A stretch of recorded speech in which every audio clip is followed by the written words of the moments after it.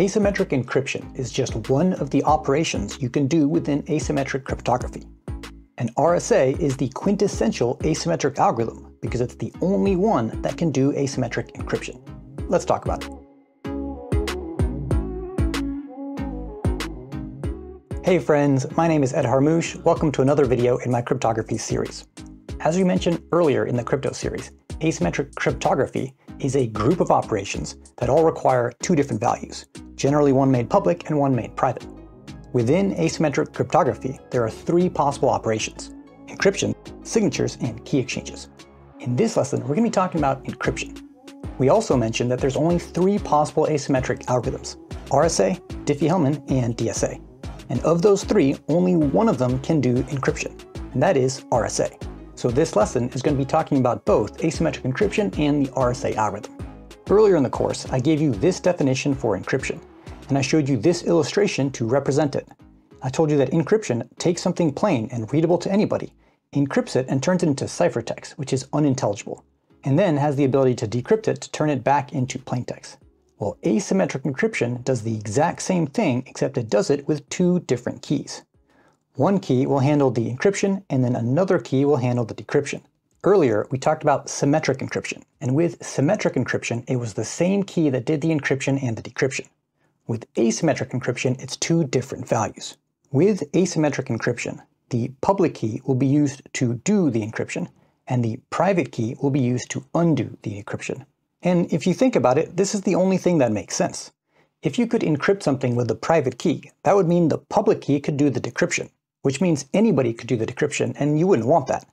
Instead, it only makes sense if the public key is doing the encryption, and only whoever has the private key, which was never shared, can undo that encryption and decrypt the original content.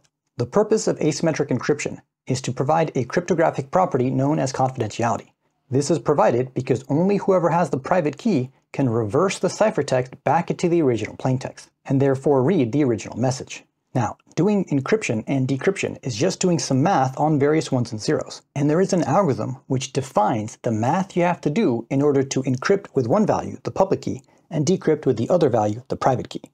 That math comes down to the only algorithm you can use to do asymmetric encryption, and that algorithm is RSA. RSA is the only algorithm you can do asymmetric encryption with.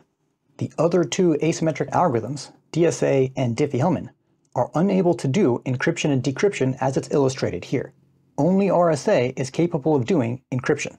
The math involved in the RSA algorithm incurs a computational cost. And that makes sense because it's difficult to imagine a mathematical operation you can do with one value and undo with a different value entirely. So when you're doing RSA, remember that you can only do RSA on smaller, limited datasets.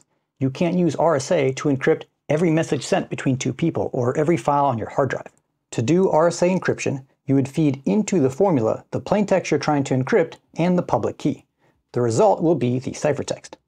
Then, to undo this with RSA decryption, you would feed in that same ciphertext and the private key, and the result will be identical to the original plaintext you started with.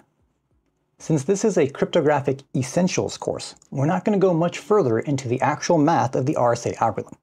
But if you're anything like me, I didn't fully wrap my head around RSA until I actually saw the math in action. I do have another video that I made previously that goes into the math of RSA and proves to you you can encrypt with one value and decrypt with another value. If you're interested in that, I'll include a link down below. Otherwise, there is one last idea I need to leave you with regarding RSA. I told you that RSA involves encrypting with the public key and decrypting with the private key. But the math itself is what's called commutative, which means it works in both directions. Which means not only can you encrypt with the public key and decrypt with the private key, you can also do this in reverse. You can use the private key for the encryption operation, and that'll produce something encrypted, and then you can use the matching public key to turn it back into the original plaintext. Of course, that means you no longer have confidentiality, because if the public key is used for decryption, that means anybody can read the message you are trying to send. However, this functionality does provide the option to use RSA for another operation outside of encryption, and I'll be talking about that next.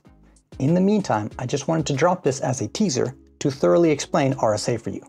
That said, when you think of asymmetric encryption, think of encrypting with the public key and decrypting with the private key. And so that wraps up the essentials of RSA and asymmetric encryption, In the next lesson, we'll be looking at signatures. I hope you enjoyed this video. Thank you for watching, and I'll see you in the next one.